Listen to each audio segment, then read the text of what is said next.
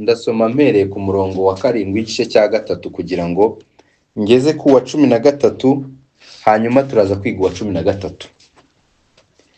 Ndagira ngo munkurikire mufite Bibiliya zanyu namwe mukomeze gusoma n'abatazifite batega amatwi. Nanjye nahindutse umubwiriza wabwo nk'uko impano iri y'ubuntu bw'Imana iyo naheshejwe n'imbaraga zayo zinkoreramo. Nubwo noroheje cyane hanyuma y'abera bose, naherewe ubwo buntu kugira ngo mbwirize abanyamahanga ubutumwa, ubutumwa bwiza bw'ubwiza bwa Kristo butarondoreka. Njijure bose ngo bamenye uburyo iby'ubwiru bikwiriye kugenda, ari bwo bwahishwe n'Imana yaremye byose uhereye kera kose, kugira ngo muri iki gihe abatware n'abafite ubushobozi bwo mu ijuru mu buryo bw'umwuka bamenyeshwe n'itorero ubwenge bw'Imana bw'uburyo bwinshi, nk'uko yabigambiriye kera kose muri Kristo Yesu umwami wacu. Muri we nimo duherwa ubushizi bw'amanga ngo twegere Imana dushize ubwoba, tubiheshejwe nuko tumwizeye. Nicyo gituma mbinginga ngo mudacogozwa n'amakuba yanjye yo ku bwanyu, kuko ariyo cyubahiro cyanyu. Amen. Uyu murongo niwo tugiye kurebaho wa 13 uvuga ngo nicyo gituma mbinginga ngo mudacogozwa n'amakuba yanjye yo ku bwanyu, kuko ariyo cyubahiro cyanyu. N'amagambo navuga ngo akubiyemo ibintu byinshi, ari byo tugiye kugerageza mu minota dufite tukareba, tukabyanpakinga, tukabireba, tukamenya ibyo ari byo. Icyambere ndahera ku kubanza kwibukiranya, wenda abatabyibuka cyangwa se abo tutari turi kumwe, wenda biraza no kudufasha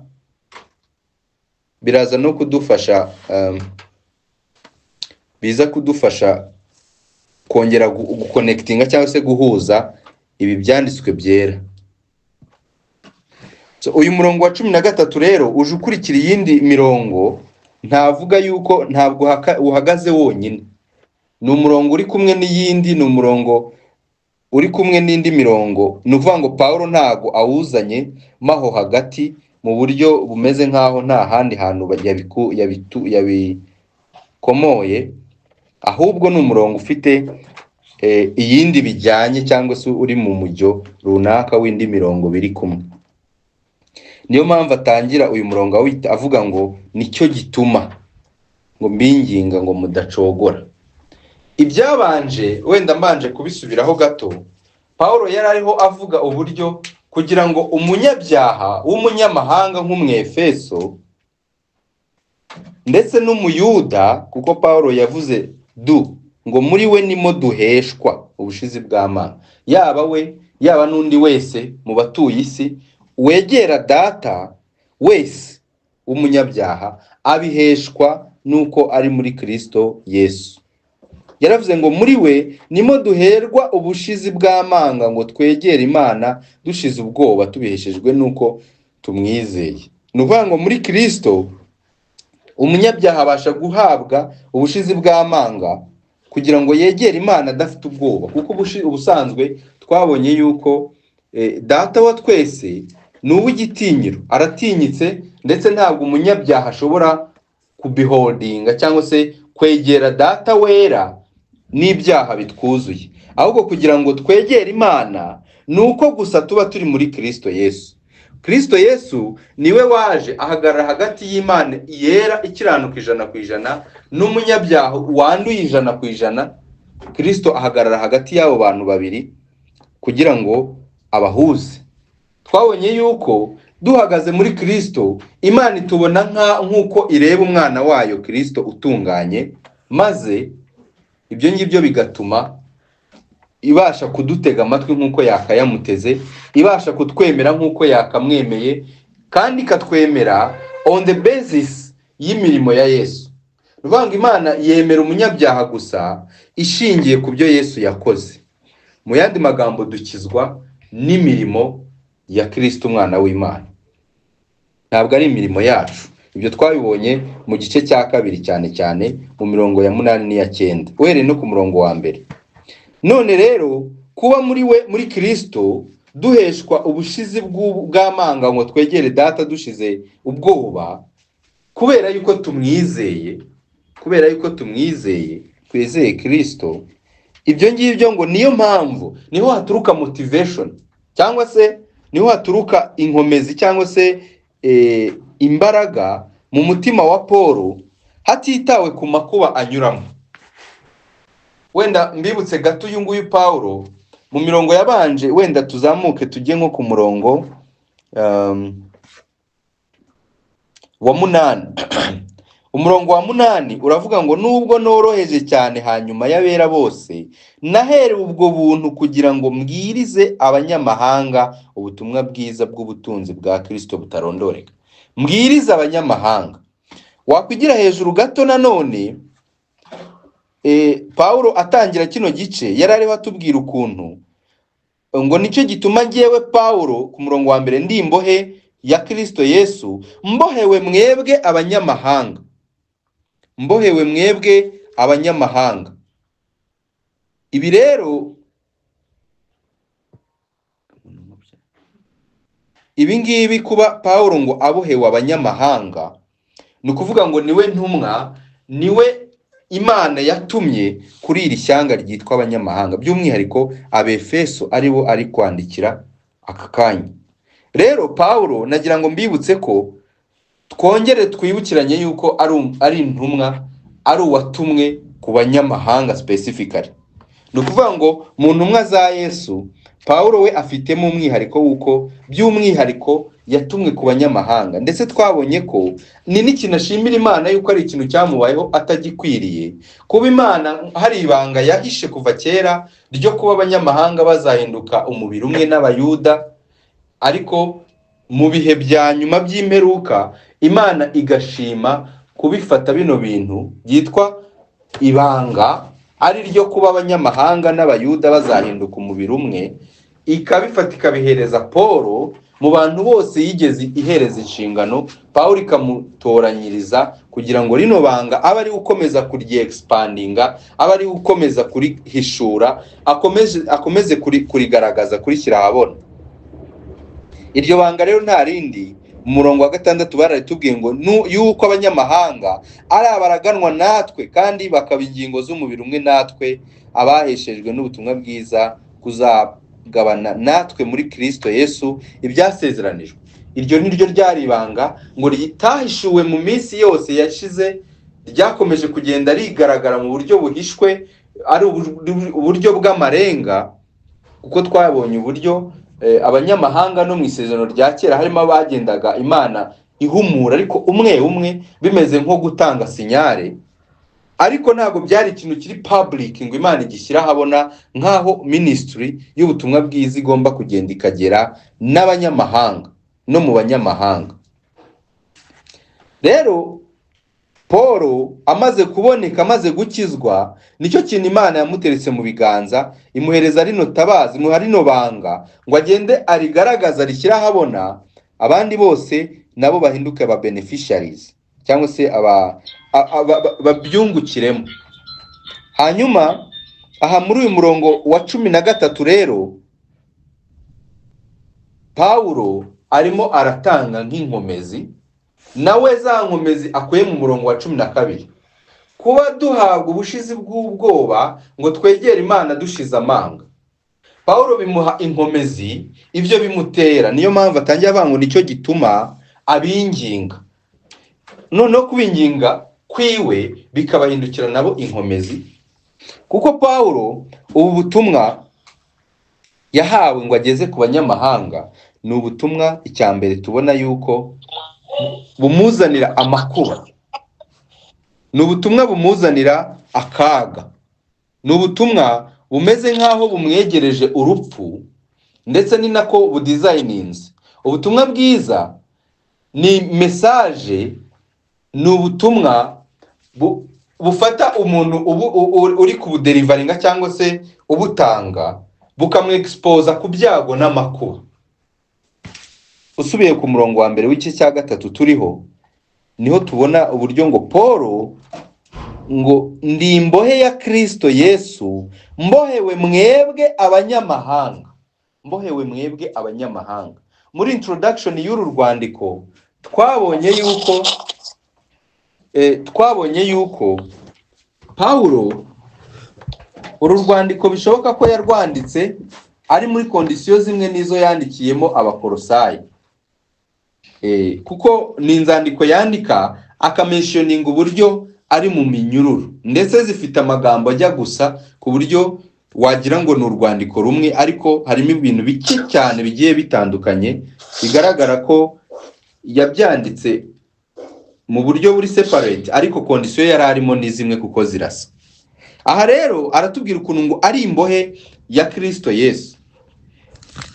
Iyo wigiye imbere gato mu rwandiko n'ubundi yandikiye Abafilipi, nabwo urabibona narwo, yaba Abefeso, Abakolosayi n'Abafilipi, bimeze nk'aho yabyandikiye muri kondisiyo zijya gusa, zimeze kimwe yari arimo icyo gihe afunze, ubwo yari afunze. Hano mu Bafilipi igice cya mbere aravuga ngo umurongo wa 12, nabwo arimo arabahereza nk'inkomezi, arababwira ngo bene data, ndashaka ko mumenye yuko ibyambayeho bitabereye ubutumwa bwiza inkomi. Ibyambayeho ntabwo byabereye ubutumwa bwiza inkomi.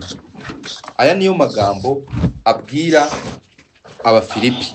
Ibyamubayeho ni ibihe? Arafunze byanze bikunze, kuko ahangaha akomeza kubisobanura.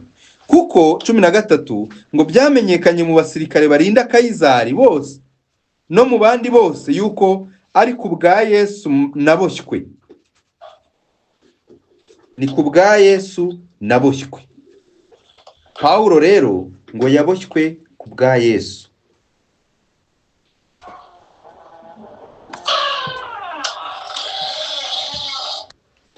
Rero ahangaha Paulo abwira Abafilipi ngo aboshywe ku bwa Yesu. Noneho agahumuriza Abafilipi akababwira ngo arashaka yuko bamenya yuko ibyamubayeho bitabereye ubutumwa bwiza inkomi. Igihe cyose hari amakuba amutegereje imbere, ariko ngo ntago ajya ahagarika iyamamaza butumwa cyangwa se iyogeza butumwa. Ubutumwa bwiza Paulo abwiriza bukomeza n'ubundi kwamamara nubwo bwose ari mu makuba. Ibi ni nabyo ahita akomerezaho mu gice gikurikiraho hano mu Bafilipi, nako n'ubundi ni igice cya mbere. Arongera akababwira ngo umurongo wa 29 ngo kuko mutahawe kwizera Kristo gusa, ahubwo mwahawe no kubabazwa kubwe. Icyo nshaka kugaragazamo hano nifashishije urwandiko rw'Abafilipi nuko Paulo amakuba arimo aragaragaza yuko niko ubutumwa budesigninze. Ubutumwa bwubatswe muri ubwo buryo bw'amakuba. Ruvuga ngo amakuba, kurenganywa, ingorane n'ibibazo byose bigize big part, cyangwa se bigize uruhare runini mu kintu cyitwa ubutumwa bwiza, cyane cyane ku muntu uri kuri front line, uri ku murongo w'imbere ku ruhembe, ariho arwana nka Paulo, ariho abimburiye abandi. Amakuba ni ikintu bimeze nk'ibiryo by'uyu muntu uteye atyo. Aha rero nibyo akomeza abwira Abefeso, nabo abakomeresha aya magambo ateye gutya, akababwira ngo nicyo gituma mbinginga ngo mudacogozwa n'amakuba yanjye. Ikintu gituma binginga twakibonye hejuru, uburyo ari we muntu wabaye entrusted guhabwa rino banga ngo aryamamaze, uburyo ari we muntu Imana yashyize mu biganza uyu murimo wo kugira ngo abanyamahanga nabo bamenyeshwa agakiza abayuda bamenye nabo bakizere. Uburyo kandi ngo muri Kristo, muri we ariho Imana, ariho babonera ngo gushira ubwoba bwo kwegera Imana badatinya, bashize amanga. Bango Kristo niwe uhagaze hagati y'umunyabyaha n'Imana, bityo umunyabyaha abasha kwegera Imana atabebera. Ibyo rero ngo ni motivation ya Paulo gucikagurika.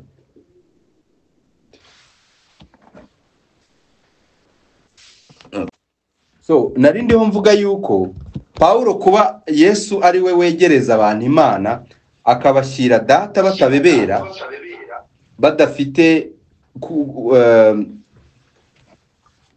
badafite ubwoba cyangwa se ipfunwe, ibyo ngibyo bimubera ubwe inkomezi, ariko akabikomeresha n'aba b'Efeso by'umwihariko nk'abanyamahanga yashyiriweho kugira ngo ahinduke umubwiriza butumwa. Nyine biracyari muri context yuko Pawulo ari kubwira aba b'Efeso nk'abanyamahanga. Aba bantu kuba ari bo yashyiriweho, arimo arababuza kugira ngo nibajya bumva amakuba ye batazigera na rimwe bamufata nk'umuntu wagowe wo kugirirwa impuhwe, kumva ko ari umuntu uri miserable, ahubwo bakwiye kubifata nk'iby'ibyishimo nk'uko Petero abivuga.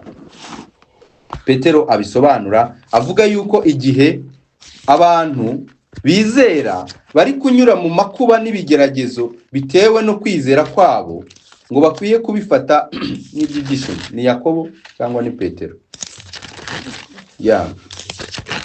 Ni ukuvuga ngo ubutumwa bwiza budizayininze mu buryo ubuvuga aba ari exposed ku byago no ku mage no ku makuba, bityo ntabwo ari ikintu gitanga. Mbese navuga ngo amakuba ni package izana n'ubutumwa bwiza. Nubona wizeye ukabona uhawe agakiza k'ubuntu bitavuye ku mirimo yawe, uzamenye yuko ibyo bintu bizananye n'ibyago no kurenganywa n'ingorane. Uzamenye yuko ugiye gutangira wangwe, uterwa umugongo. Abo njya numva bashobora nko gufata iminsi basengera igikundiro ngo bagire icyangiro, ariko ntabwo ushobora kuba wizera ubutumwa bwiza ngo icyangiro ahubwo kikuveho, ahubwo nibwo kiba kije. Petero hano aravuga umurongo wa 6 w'igice cya mbere ngo nicyo gituma mwishima nubwo ahari mukwiriye kumara igihe gito mubabazwa n'ibibagerageza byinshi, kugira ngo kwizera kwanyu kugaragare ko kurusha izahabu igiciro cyinshi. Kandi izahabu nubwo ishira igeragereshwa umuriro, kandi kugira ngo kwizera kwanyu kugaragare ko ari ukukuri amaherezo kuzaheshwa ishimwe n'ubwiza n'icyubahiro ubwo Yesu Kristo azahishurwa. Ni ukuvuga ngo yari ariho atanga ikigereranyo cy'izahabu, uburyo izahabu nziza karite ya mbere iboneka ni uko inyuzwa mu muriro.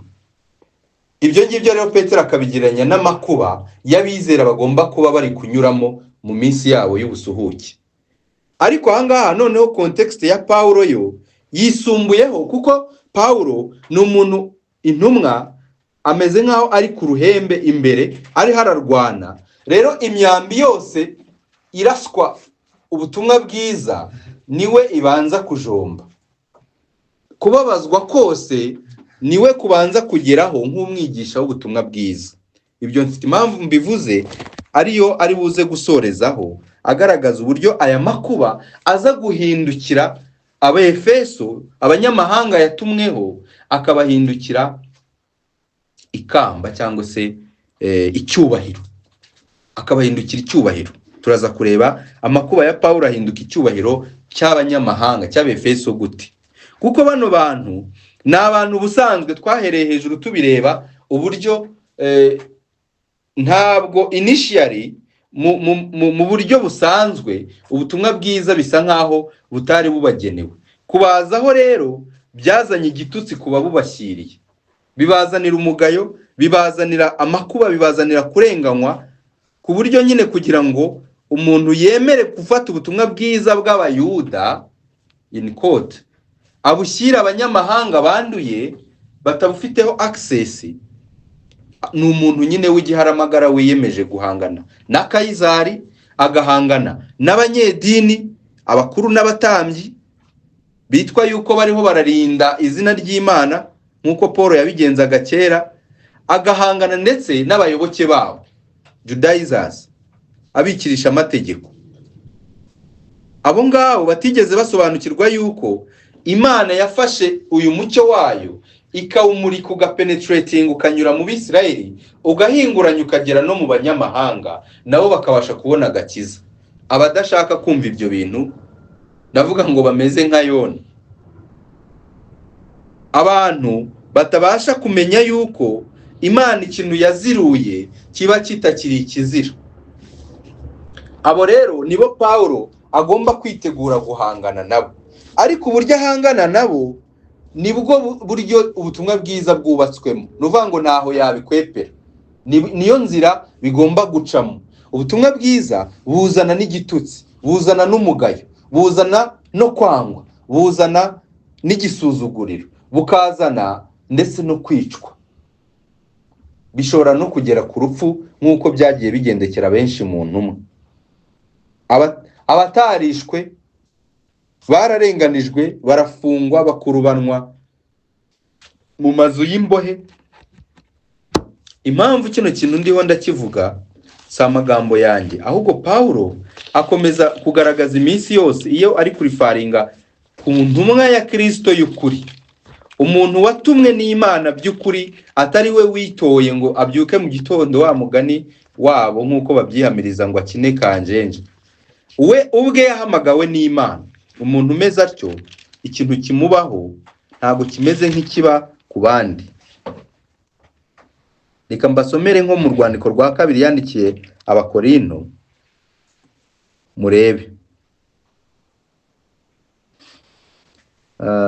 Urwandiko rwa kabiri yandikiye Abakorinto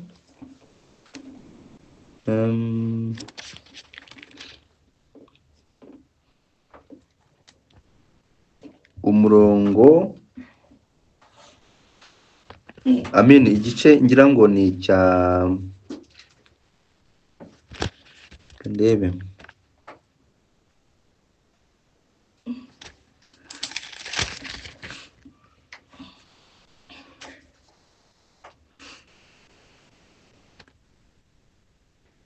igice cya gatatu. Uhereye nko mu gice cya gatatu urwandiko rwa kabiri rw'Abakorinto, Paulo uburyo aba ashaka gukora komparezo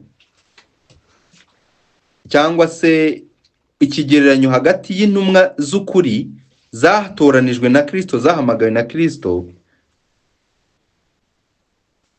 ndetse abigereranya n'intumwa zishyizeho.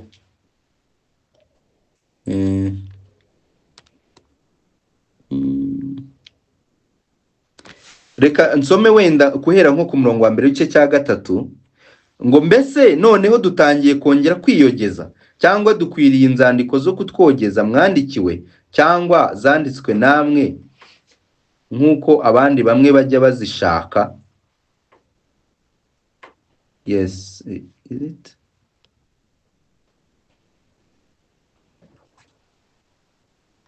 Sorry, ntabwo ari hano.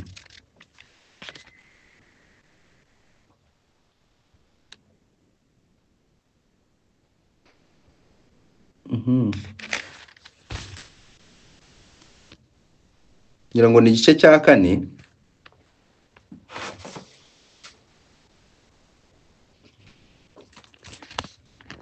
Reka nsome mere ku murongo wa 7. Uravuga ngo ariko dufite ubwo butunzi mu nzabya zibumba kugira ngo imbaraga zisumba byose zibe iz'Imana zidaturutse kuri twe. Dufite amakuba impande zose ariko ntidukuka imitima. Turashobewe ariko ntitwihebye. Turarenganywa ariko ntiduhanwa. Dukubitwa hasi ariko ntidutsindwa rwose. Tugendana mu mubiri iteka urupfu rwa Yesu, ngo ubugingo bwa Yesu nabwo bugaragarire mu mibiri yacu, kuko twebwe abazima dutangwa iteka ngo dupfe baduhora Yesu, kugira ngo ubugingo bwa Yesu nabwo bugaragarire mu mibiri yacu izapfa. Nuko rero urupfu nirwo rukorera muri twe, naho muri mwebwe ubugingo nibwo bubakoreramo. Uyu ni umurongo nashakaga, kubera ko Paulo ariho aragaragaza ubundi iforoma cyangwa se uburyo ubutumwa bwiza buza muri format y'imibabaro. Ntabwo umuntu ashobora kuba ari umubwiriza butumwa bw'ukuri koko bwa Kristo hanyuma ngo birangire akwepye imibabaro, akwepye kurenganywa, akwepye amakuba. ariko ahamiriza abaroma yuko haba amakuba, haba kurenganywa, haba kwambara ubusa, haba inzara, haba inkota, nta na kimwe ngo kizatandukanya abana b'Imana n'urukundo rwa Yesu Kristo, rw'Imana ruri muri Kristo Yesu. Rero n'ubundi agenda agaragaza ukuntu ngo nk'intumwa y'Imana ngo agendane urupfu rwa Kristo mu mubiri we, ngo muri twe urupfu nirwo rukorera muri twe, ngo naho muri mwebwe ababwirwa cyangwa se abagenerwa bikorwa abo ba Paulo babwiriza, ngo ubugingo nibwo bubakoreramo.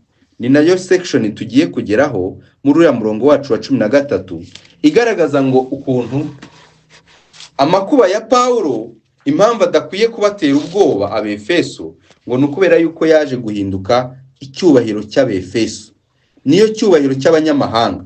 Amakuba y'umuntu umwe ahinduka icyubahiro cy'undi gute? Nuko bano bantu bashyizweho, baba established, ngo bashyirweho babe abavuga butumwa bwiza, intumwa zatumwe ku banyamahanga.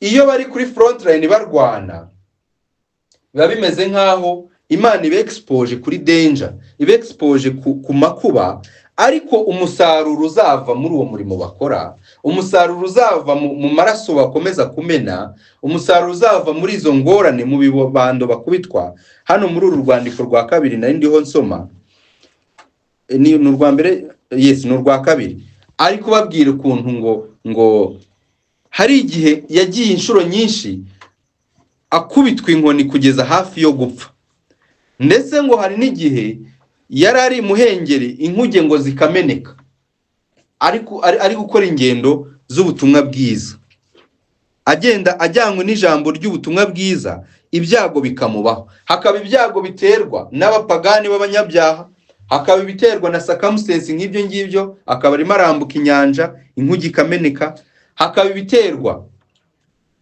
na so called bene data, abo avuga mu Bafilipi babonye amaze gufungwa kubera ishyari, mu murongo wa 14 w'igice cya mbere, kubera ishyari bagatangira noneho gushaka nabo kuvuga ubutumwa bwiza, ariko babitewe no kugira ngo bizamurire izina kuko babonye yafunzwe, kugira ngo nabo bavugwe bamamara. Rero intumwa yose y'ukuri igomba kunyura mu mibabaro, inyura mu kaga, inyura mu makuba.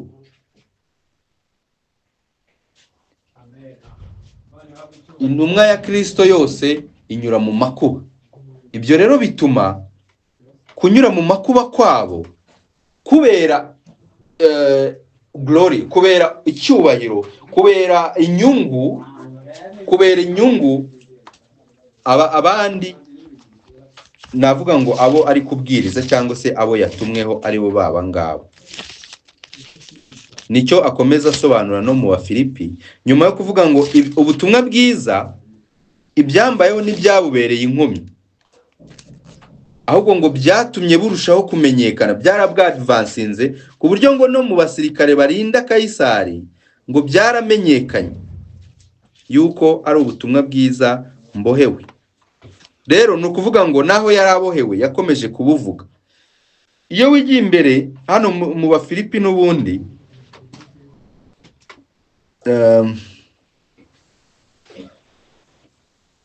igice ngira ngo ni icya 3 niba ni 4, hari abavuga ngo yakifuje gusanga Kristo, ariko ikimubera cyiza no kugumana nawe.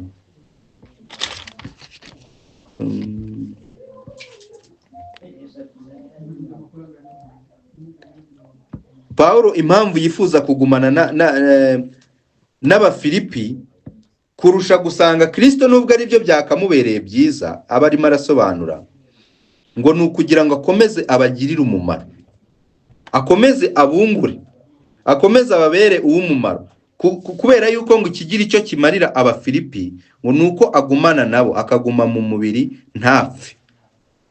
Nuvuga ngo ntago Paulo we ari kuvuga ngo akomeze abeho kubera yuko akunze ubuzima cyane cyangwa se atinya urupfu, ahubwo ni ukugira ngo impano yahawe na Mwuka Wera ubwo yizeraga, kuba yarahamagawe umuhamagaro w'intumwa, bibere abandi iby'umumaro cyangwa iby'agaciro.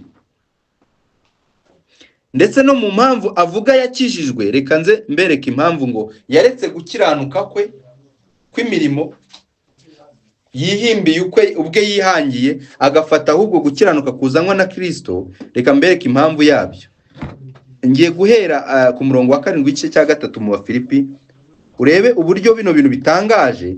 Ngo nyamara ibyari ndamu yanjye nabitekereje ko ari igihombo ku bwa Kristo, ndetse n'ibintu byose mbitekereza ko ari igihombo kubw'ubutunzi butagira akagero, ari bwo kumenya Kristo Yesu, ngo kubw'uwo nahombye ibyanjye byose, ndetse mbitekereza ko ari amase, kugira ngo ndonye Kristo kandi mboneke ko ndi muri we ntafite gukiranuka kwanjye kuva mu mategeko, ahubwo mfite ukuzanwa no kwizera, ariko gukiranuka kuva ku Mana no kwizera.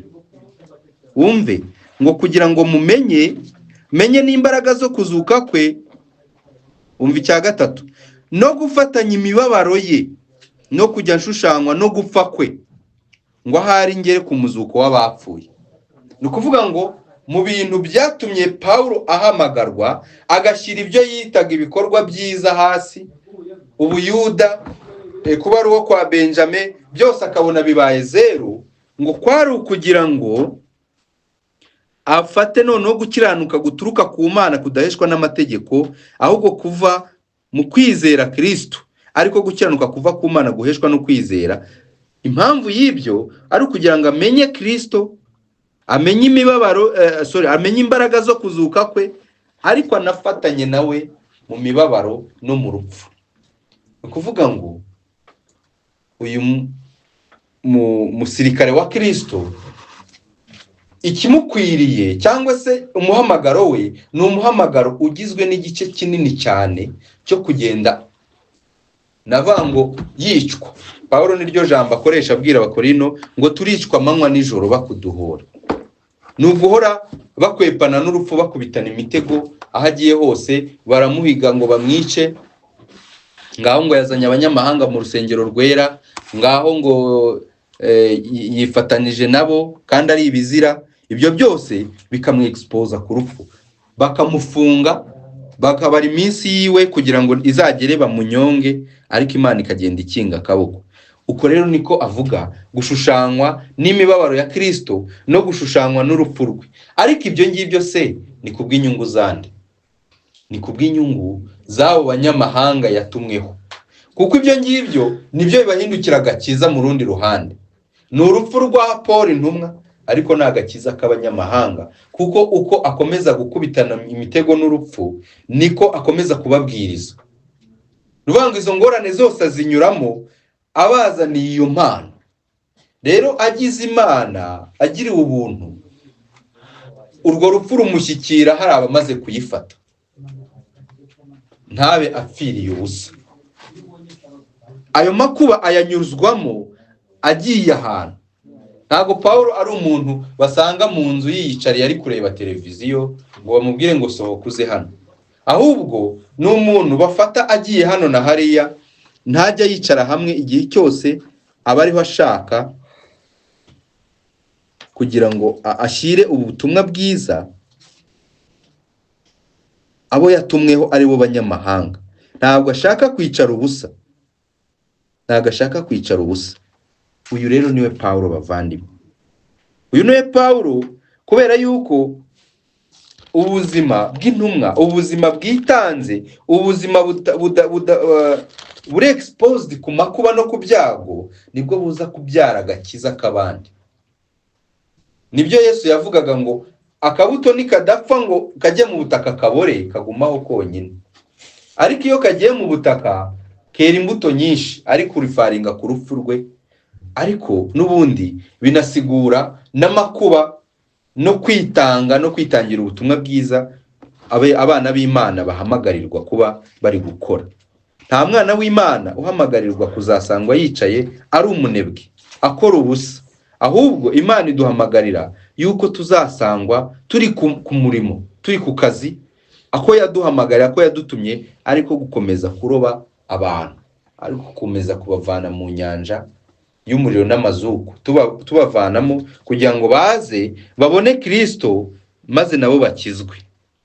Dukomeza tubabwira ibya Yesu, umucyo, umuseke ukabatambikira, Imana ibishimye baramutse bari mu ntore zayo.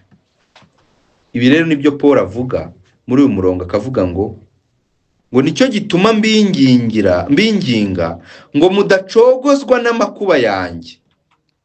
Ntabwo nshaka ko mwicara nimunansengera mfunzwe ngo mujye mugira ngo ahari ndi nyakwigendera naho napfa. Ni nk'aho hari icyo ari kubabwira. Amakuba yanjye nimutekereze ko ari ibyago nk'iby'umuntu wari wicaye mu nzu, inzu ikamugwira,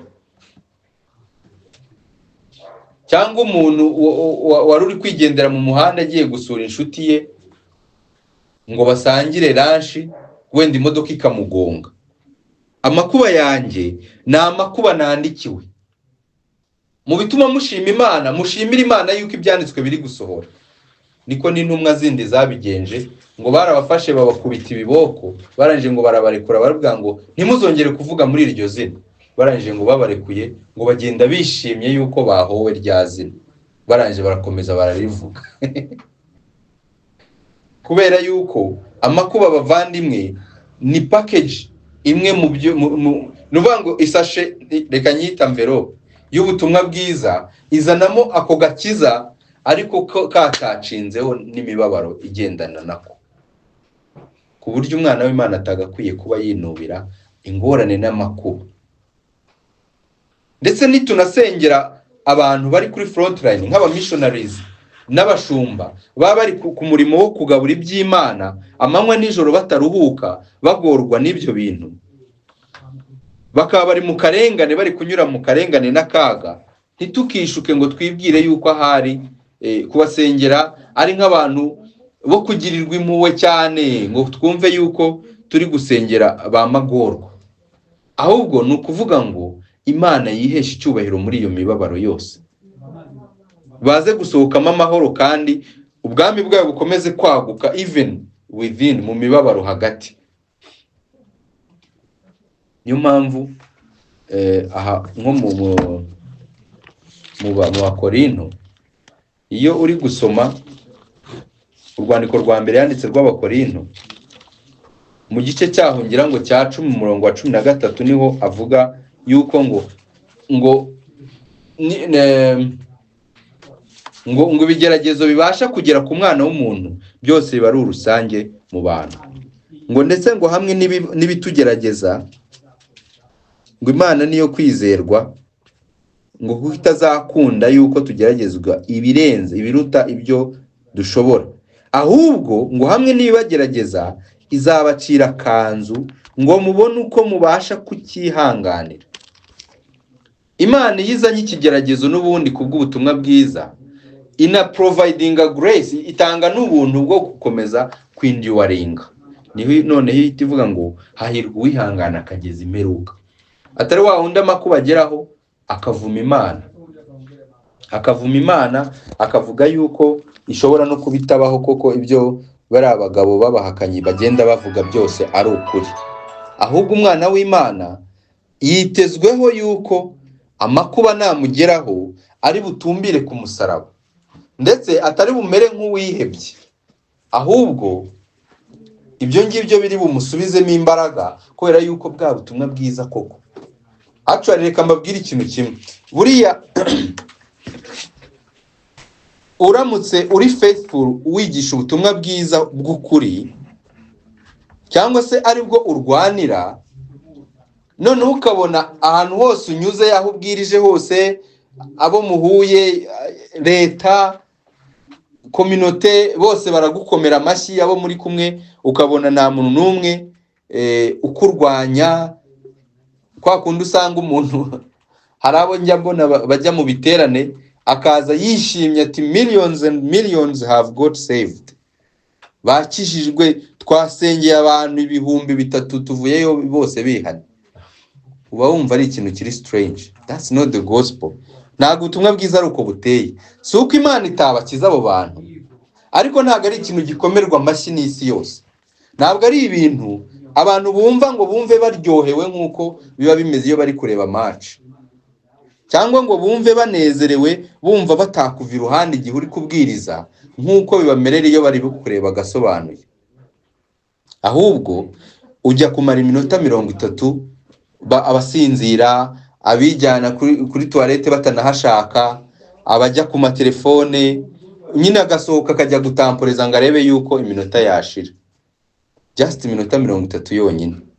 Rero ubutumwa bwiza ni message yangwa, ntabwo ifite abafana benshi, ahubwo baraburwanya. Rero kubona buri kurwanywa, impamvu na Yakobo avuga ngo tubifate nk'iby'ibyishimo nitugubwa gitumo n'ibitugerageza bitari bimwe. Iyo ni imwe muri characteristics musiga zigaragaza ubutumwa bw'ukuri, nuko burwanywa. N'ubutumwa amahanga yose azahagurukira, leta zikavuga ziti ibi bintu bundi ni gute twisanze hano, ni gute twabayinjije bigeza, bakaburwanya bose, bagahaguruka, inama zigakorwa, raporo zikandikwa, bije zigahindurwa, ibintu byose bikavugururwa kugira ngo iki kintu gikubitwe hasi. Rero impamvu aba bantu bahamagarirwa ngo nimujya mwumva ibimbayeho, Paul ababwira nimukababare, kuko mukwiye gukomera kubera yuko ari for your good, ni kubw'ineza yanyu, ni ukubera yuko icyo ngicyo ni ikindi kiranga yuko ubutumwa nzira Paul ari ubw'ukuri, kubera yuko utabaye ubw'ukuri sinakarenganyijwe. Hamwe narindi muri mu Bakorinto ba kabiri agenda agereranya abigisha b'ibinyoma nawe ubwe intumwa ya Kristo, agenda avuga ngo ni intumwa za Kristo, ngo aho ndabarusha, ntabwo bo ari intumwa za Kristo. Ikibigaragaza ngo baze twipimire ku mibabaro twanyuzemo, banyereka imibabaro, ruvuga ngo umuntu ubwiriza ikindi nta kintu cyo kubabazwa ashobora guhura nacyo. Ninde wakurenganya uvuze yuko umuntu agiye kugirirwa neza, gutabarwa kwe kubonetse? Ninde wakurenganya uvuze yuko abana be bagiye kuzajya kwiga muri Amerika? Ninde wagira icyo akubwira uvuze yuko yabuze urubyaro agiye kurubona? Ninde wakurenganya uvuze yuko nyine bwa butumwa bwose birirwa bashukisha abantu? Ninde wakurenganya ari biriya wavuze? Niyo mpamvu basugira bagasagamba, mu gihe intumwa z'Imana zo babaga ari abantu ubona ukabona ari banyakwigendera, kandi aribo bafite ibintu by'ubutunzi bukomeye, nabwo bakivugira ngo bagendana ubutunzi butangaje mu nzabya zimeneka ubusa zibumba. Rero kurenganywa ni ikintu kiri unavoidable, udashobora kurwanya, udashobora kwigizayo, byanze bikunze ubutumwa bw'ukuri bugomba kurenganywa. Uwabuvuze agomba kurenganywa atarenganijwe. Either ibintu bibiri bishoboka, ni Imana ibimuhaye agahenge muri iyo periode atari kurenganywa, cyangwa se akaba atari bwo arimo aravuga. Hari igihe uganira n'abantu bitwa ko ari bene data, baba mu madini y'ibinyoma, bakavuga ngo baracyagerageza uburyo babahindura, bababwiriza kugira ngo barebe ko nabo bahindukira. Ko mwazi se ujye ubwiriza? Ti yego. Hanyuma se bikagenda biti umaze kubwiriza? Ntabwo wabwiriza ibi bintu kabiri gatatu ngo ejo bongera kubwiye ngo garuka ubwirize, ejo bongera kubwiye ngo garuka, nyine bakomeze baryoherwe bagukomera amashyi. Ababigerageje bagiye bahari, abene data bafite ubuhamya uko byagiye bibagendekera kurahari. Rero ntago ari ibintu, ntago ari inkuru abantu bicaye bategereje kumva, bumva babuze aho bayikura, ku buryo bakubona uyivuga bakavuga ati kaze neza rwose twari twarakubuze, ahubwo bagusamira hejuru bakakubwira ati ubwirije rya none ntuzasubira. Ntago wabikora kabiri gatatu, keretse wabikwepye, niho honyine bishoboka gukomeza guhabwa umwanya. Ukabikwepa, ukavuga ibyo bashaka, ukavuga ibisa n'ibyabo bitagize icyo bibatwaye, ukanyura hejuru, ukagerageza kugenda ukwepa, aho ho rwose ntacyo bazagutwara, bazanavuga ko ufite amavuta. Ariko nubabwira ubutumwa bumwe bugera kuri roho, bugenda ijambo ry'Imana rigenda rigatandukanya ngo amagufa n'umusokoro, rigasacinga imitima y'abanyabyaha, byanze bikunze abanyabyaha bazagusohora mu isinagogi, cyangwa wowe nubona brutality yabo wijyane. Bitabaye ibyo icyo uri kuvuga ntago kiba ari ubutumwa bwiza. Ntiriwe nanagitega amatwi wenda ngo mbwire ngo mbwira content y'ibyo ujye uvuga. Byonyine response baguha irahagije kugira ngo ntahure icyo ari cyo. So ibi rero nibyo Paul avuga nawe azira, hanyuma bikababera icyubahiro.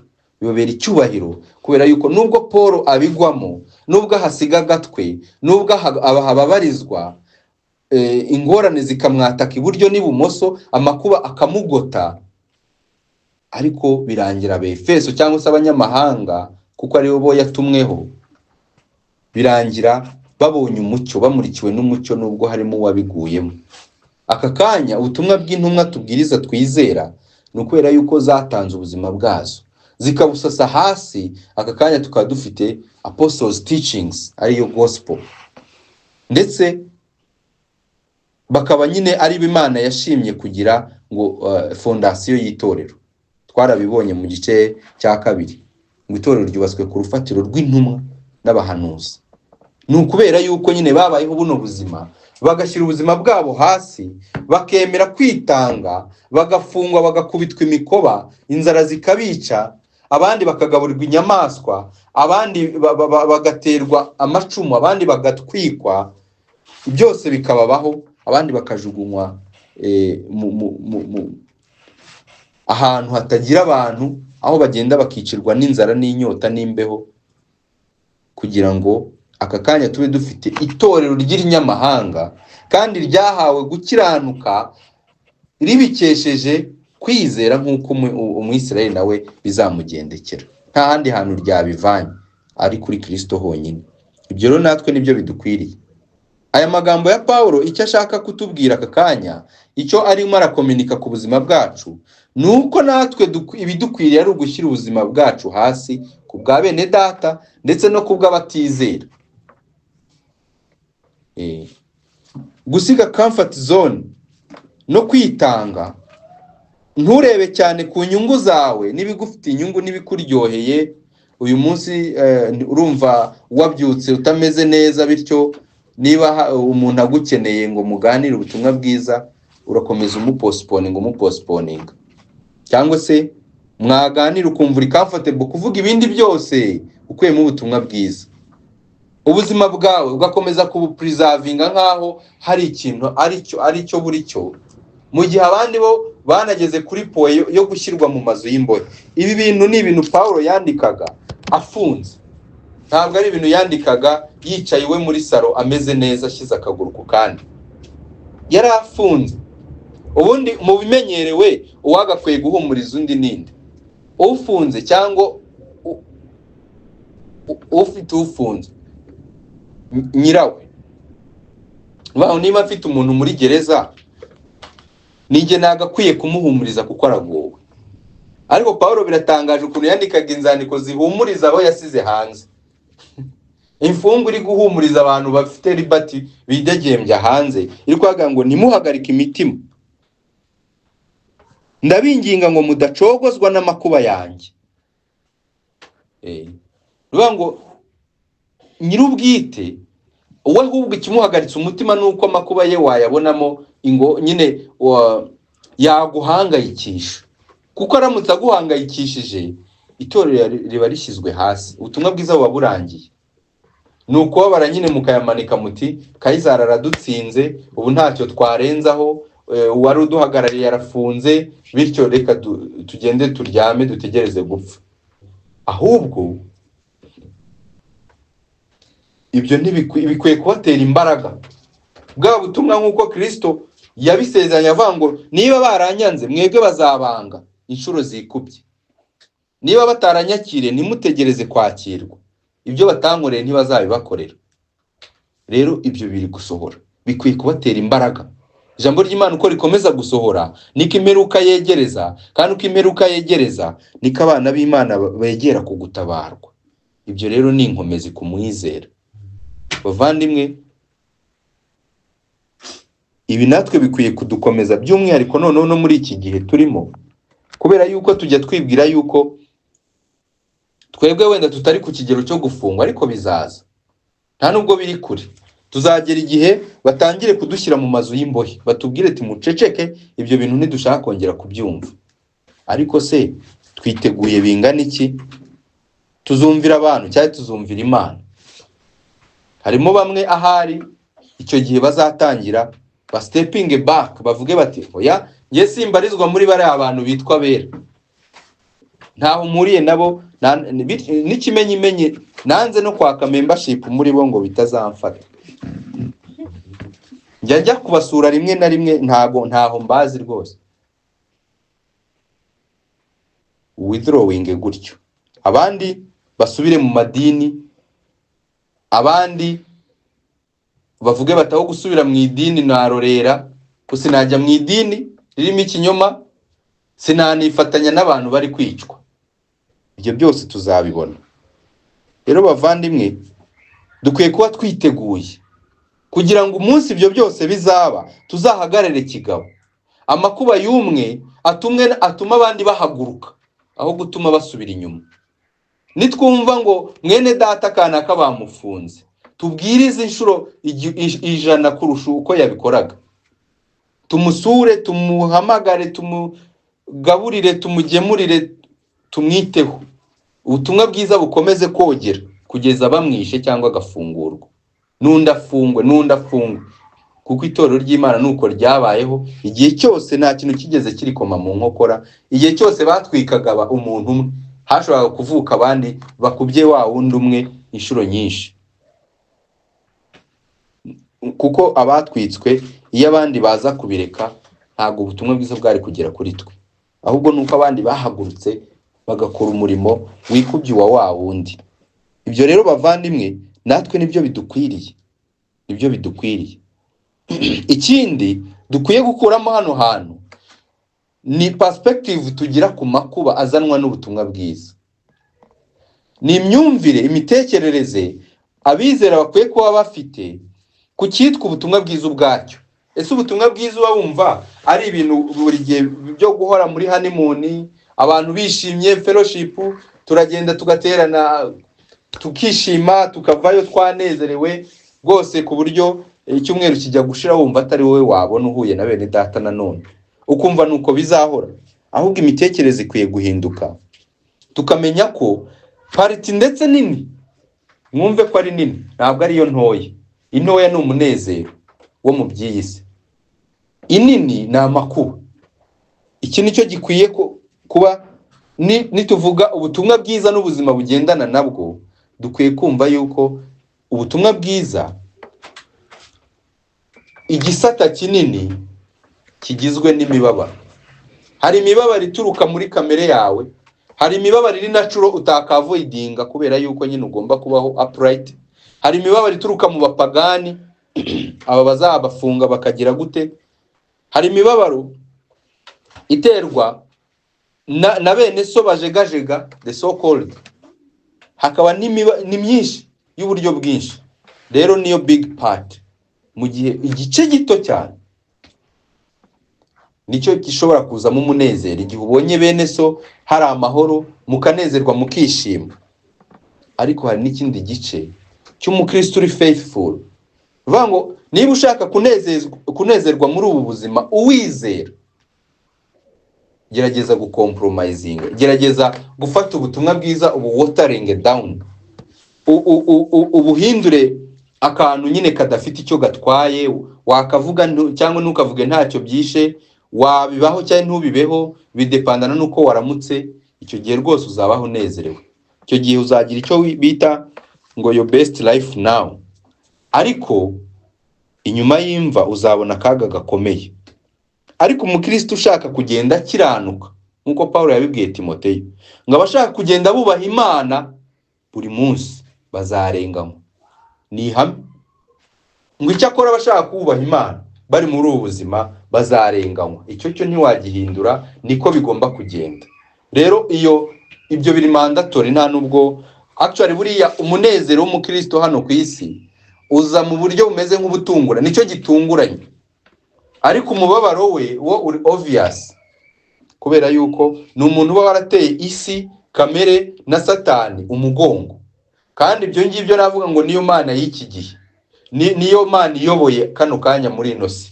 Niho abantu bose nivyo birundumuriyemo, ni irari, ikamere, ni isi, ni satani, nivyo bintu abantu bose barimo, nivyo bigezweho bitrending. Rero ibyo bintu biteye umugongo ntago wakwitega amahoro, ahubwo ugomba kwitega intambara. Iyo ubona amahoro rero ni igitangaza gikomeye. Ibi rero niyo mpamvu ngo bikwiye kuba glory, bikwiye kuba icyubahiro cy'Abefeso kuba Paulo ari mu makuba, kubera ko ibyo ngibyo bya advancing ubutumwa bwiza. Amakuba ya Paulo acontributinga ku kwiyubaka, kwezwa, guhugurwa kw'aba Befeso. So reka soreza ahangaha mpamagarira abizera bose aho muri mwese kugira ngo natwe ibi ngibi ari byo bituranga koko. Ese ubutumwa bwiza ubufata uti? Kuko ibyo ngibyo ni nabyo biza gutuma ibi bitera imyitwarire runaka ugeze muri situation runaka. Uburyo ufata ubutumwa bwiza, uburyo ufata ingorane, uburyo ufata amakuba.